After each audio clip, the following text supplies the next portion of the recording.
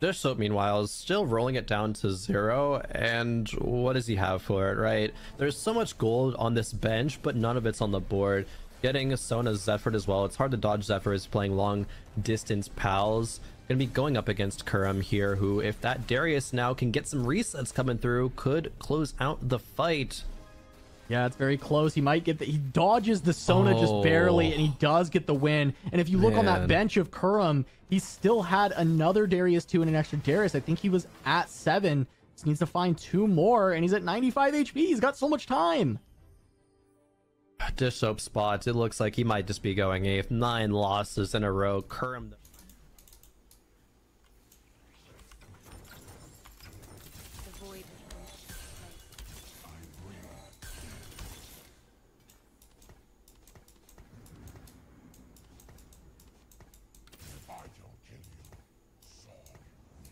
Any Kaisa too. Okay.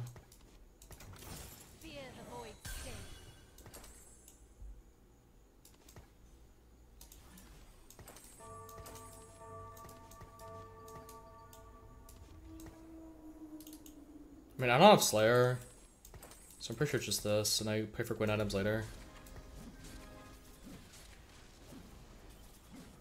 But I also only have 2 challengers, so maybe it's Gwyn items. I'm not actually sure.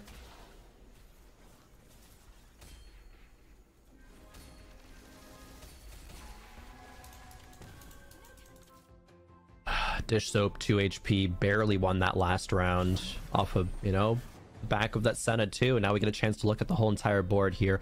It is fully changed up. It's a long distance palace between Gwen and Kaisa. This is that flexible TFT that you don't go into a game thinking, all right, this is the comp that I'm running, but it's the comp that Dish has ended up on. He has some of the most recognition of how do I make my board as strong as it can be, even with not playing these standard spots. Dishsoap, how much farther can he go? This is the kind of thing I feel we see Dishsoap and Setsuko do more than anyone else, right? This is the, I was playing something, it wasn't working, it was contested, let me sell the whole thing and try something new, and being able to turn it into something that might work is beautiful to see. Finding that Senna 2. Big damage from the Gwen. She made the backline, but one more cast from the Kaisa is enough. Dishsoap grabs another placement. Vanilla down. Kurumx looking to try DQA and Milk on the chopping block, but between Dishsoap and DQA, someone's going out.